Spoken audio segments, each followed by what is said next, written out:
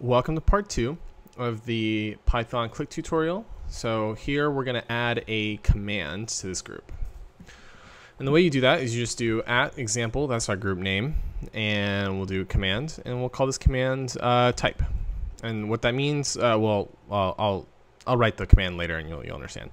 So what we're going to do with this, maybe that's not a good name. Maybe we'll call it typer. There we go.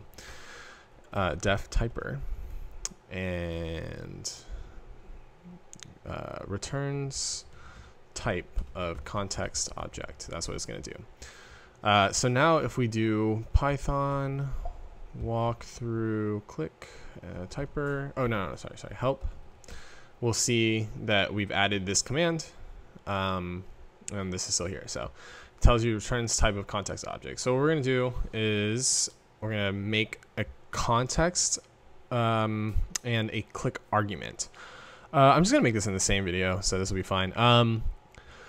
Passing context is pass context basically tells click that we're going to be passing a context object around, which is created with a command and then exits when that command exits. So because click.group is a command with that is just essentially a group command in click, all of the context objects, all of the commands inside of the click.group example will share the same context. So they share the same context option, and that will allow you to pass different things around in the context without having to pass it in as an argument or a parameter into the actual function call.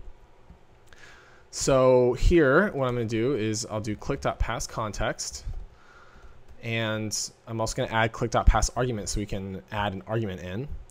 Click.argument so we can add an argument in. And I'm going to call our argument JSON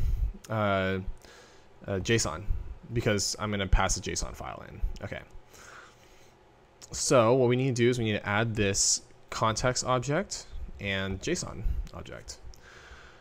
Okay, let's do this. So what we're going to do here is essentially read in a JSON file and then create an object out of it.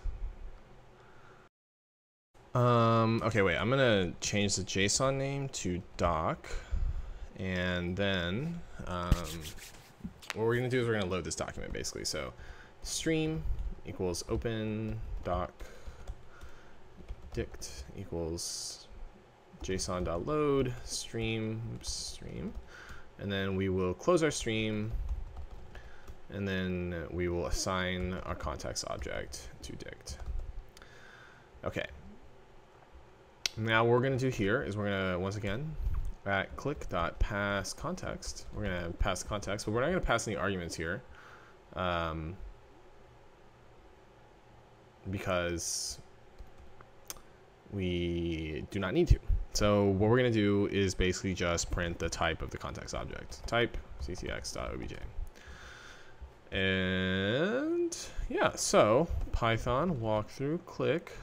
So I'm going to do the dash help so we can see, just what's the usage, right? So so example options dot command. So let's do that. So Python walkthrough click, that's example. There's no options to pass here, so we'll pass in our document. And I'm going to be playing with this JSON document that I got from Assembly AI. It's from the transcription of a file through Assembly AI, and it's got category topic sorted, so we can play around quite a bit with the JSON file, so it'll be fun. Now let's do typer so we can see class dict. Okay, as we expected. Nice. So that's part 2 and part 3, and in part 4 I'm going to go over making a pass decorator for your dictionary.